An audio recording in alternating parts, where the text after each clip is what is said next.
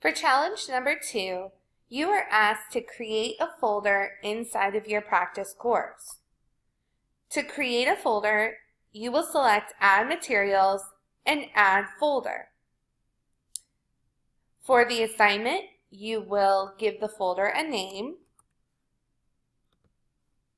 select a color for the folder, give the folder a description, and then we also ask you to add an image to the folder description. You will go to Insert Content, Image, and attach a file from your computer. To resize the image, you can click on it and then drag.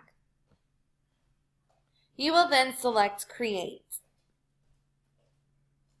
For the assignment, we ask you to use the snipping tool to show that you created a folder inside of your practice course. You select the snipping tool and click New. You will drag to show that you created a folder, save this image, and submit. And that is how you complete challenge number 2.